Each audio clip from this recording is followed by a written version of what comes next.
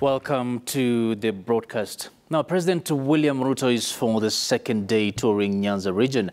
The president arrived in Bondo constituency, Siaya County this morning to officially commission the Jaramogi Odinga University's Blue Economy Research Hub.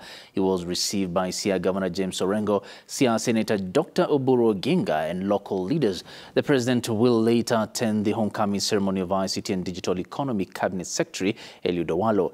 Ruto, during his tour of Homa Bay County yesterday, he commissioned a newly constructed municipal market and an administration block at Tom Mboya University, where he pledged to initiate a series of new development projects in Nyanza region and complete those mooted and started by his predecessor Uhuru Kenyatta during the handshake era.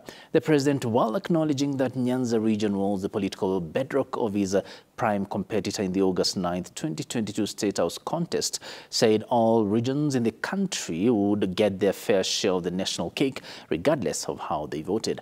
Last evening, the president held a 2-hour closed-door meeting with Kisumu County elected leaders in a delegation led by Kisumu Governor Professor Anyang' Nyong'o and Senator Professor Tom Oginga.